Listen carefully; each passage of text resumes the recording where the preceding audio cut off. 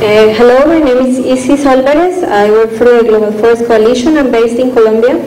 And today I'm going to speak about the potential impacts on vulnerable communities from the proposed expansion of the bioeconomy. I brought a video that would be really great if everyone stays to see it. It's about 20 minutes. So I'm going to make my presentation much shorter than intended so we can get to see the video, which is much more punctual than can be my presentation. So, as we know, or maybe you don't know, in 1987 the Brundtland Commission made the link, was the first one to make a link between environmental issues and development objectives. There were later the recognition that in economic institutions like the Bretton Woods institutions and corporate-driven globalizations were the main drivers of forest loss and environmental destruction. Then the hopes came that the economic policies would be adapted to the needs of conservation, but this didn't happen. What happened was that increasingly environmental policies were shaped by the rules of mainstream economics. And the green economy is just another step of this process. It's promoting the expansion of the bioeconomy, so expanded markets in ecosystem-based goods and services, which in other words doesn't mean more than the commodification of life. So the current approach to conservation is really biodiversity and the environment as a marketable good. And markets usually entail privatization. But what are the consequences for people who used to access resources freely and now they are just restricted in the case of women? Women are the caretakers, women take care of their families, they need wood, they need fodder, they are really dependent on biodiversity to be able to survive for their livelihoods. This is like the core for rural women, indigenous women. And as we know, women, marginalized communities, they don't have any capital assets, they don't really have they don't have capital assets, they don't have land titles, which means they have more disadvantages in the markets. In addition, when closing deals, it is usually men that are involved, usually because women can't speak the language and they need intermediaries. So the decisions that, for example, who's going to be the signatory for a green economy kind of agreement could also have impacts in the governance that the whole community manages. We know that women constitute 70% of the world's poor. They have lower income. Well, we have lower incomes. We have less land ownership. And much often our work goes unrecognized or unpaid, such as the housework we do. They are the caretakers of biodiversity. There is valuable knowledge that often has gone unrecognized. At this point, I am glad that the other two friends talked about land grabbing, because I'm going to specify on reducing emission from deforestation and forest degradation, which is a scheme under the Payment for Environmental Services, one of the big schemes promoted by the green economy. And this is promoted as well within the climate crisis area, is promoted as a false solution. And it does not address the root causes. So it causes policies that continue promoting the economic growth instead of attacking the real root causes of the problem. And RED, the schemes I just told you about, is the perfect example of how this doesn't really tackle the problem of the climate crisis, but instead it just remains business as usual. So polluter keeps on polluting as usual. So, for those who are not familiar for the payment for environmental services, it means that there will be a payment to a country or a community for the environmental service they provide. And as I said before, a payment for environmental service needs land tenure rights, official land tenure rights. In communities, this is very rare. So this is the biggest flaw starting from the beginning.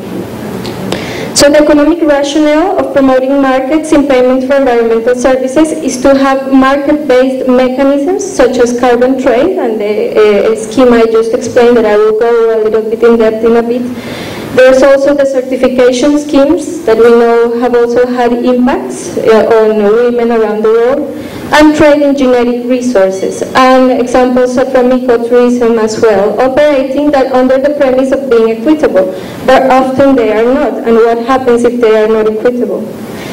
So coming to the scheme of RED, reducing emissions from deforestation and forest degradation and enhancing forest stocks, it's a global results-based payment for environmental services scheme. It is discussed under the UNFCCC framework, and it has the view to reduce the global CO2 emissions by rewarding governments or individuals for not cutting down or degrading forests.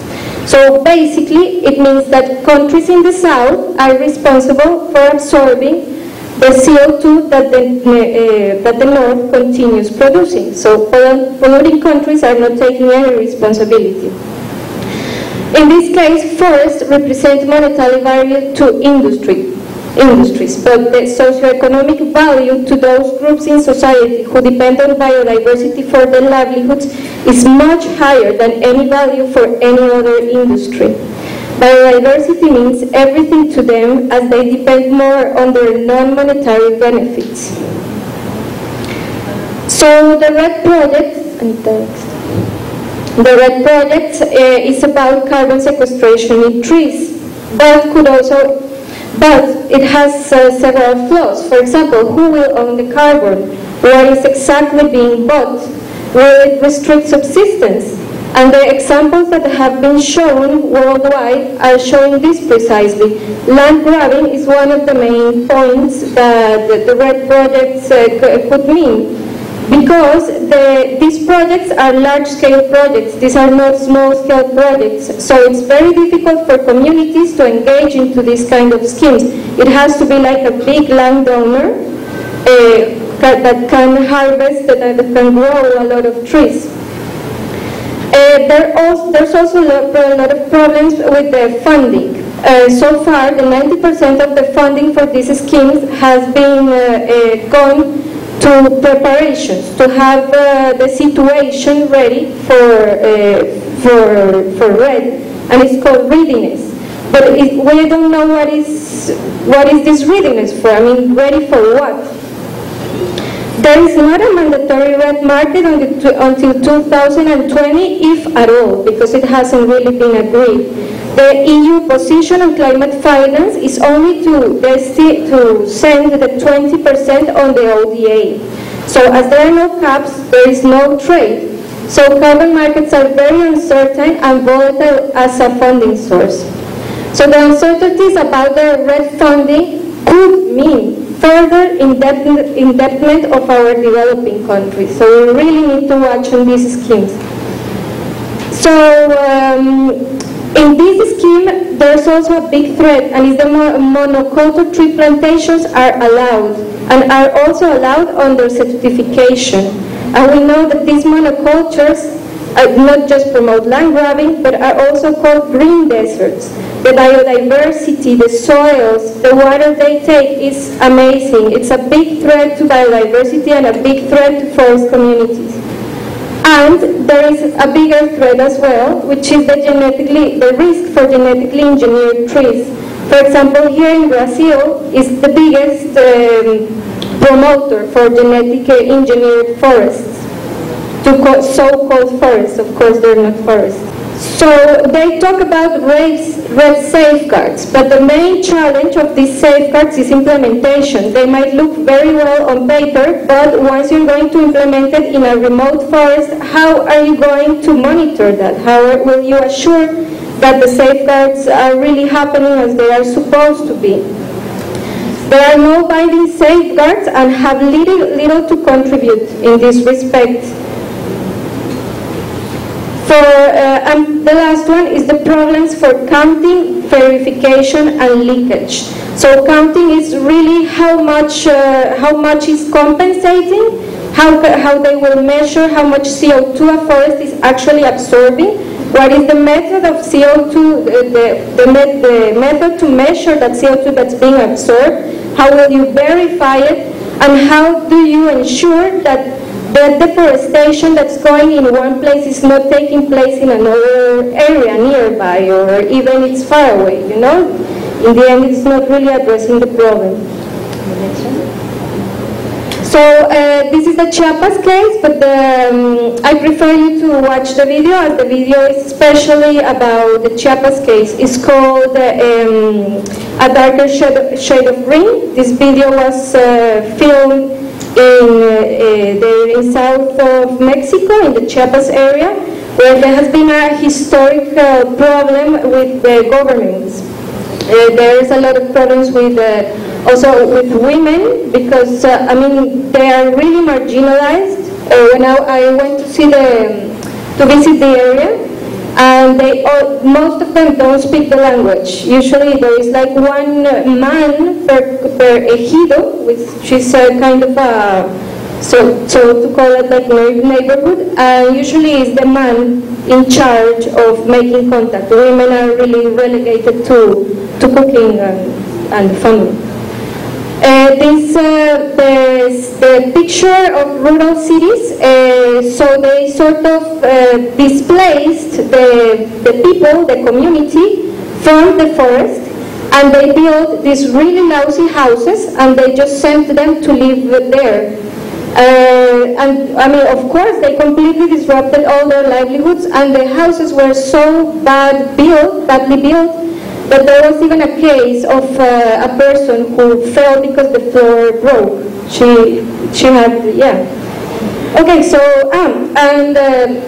so this red is coming with, it's such a threat, and it's so important that we start recognizing it, that already indigenous communities around the world are afraid of what it can entail to them. There is even now a No-Red Coalition, a global alliance of indigenous peoples and local communities on climate change and against red. This was formed back in Durban at the COP17 and the UNFCCC.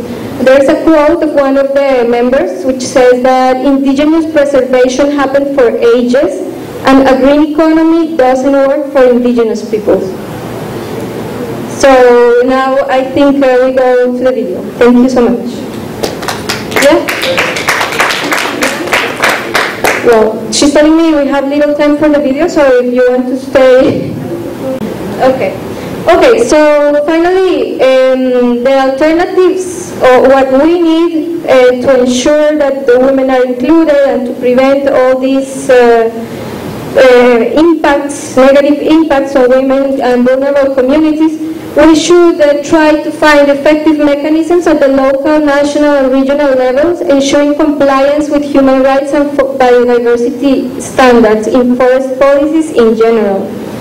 We need to strengthen the capacity of indigenous peoples' organizations, of NGOs, of social movements in developing countries to monitor and disseminate information so that people is aware.